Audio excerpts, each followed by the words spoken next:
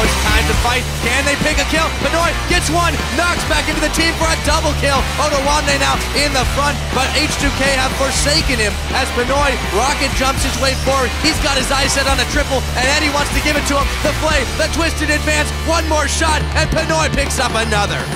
Yeah, Lulix is a little bit low. He's got to know something's up because there is a lot of chase coming from Betsy. Oh, they may not even need it. Here we go. Here comes Diamond as he's revealed. Betsy's going to get the kill. The hate spike's helping out. Now they look for Hjarnan. He's turned into a cupcake, and he is going to Valkyrie his way to safety. But those double buffs will be paid to the charm. Diamond is caught. The damage is so real, and Ryu trying to make the play. Oh, he's caught, though, and they should be able to dish more damage back. But now they're looking for Betsy. In comes Pinoy, just like clockwork. Eddie's so low, but he's staying alive. Ryu going down. What is going on? This is the craziest skirmish we've seen in a while. And here comes Pinoy. Odoamne, twisted advance, back onto him, and it just keeps going. Do they have the damage to take him out? Yes, they do. Pinoy.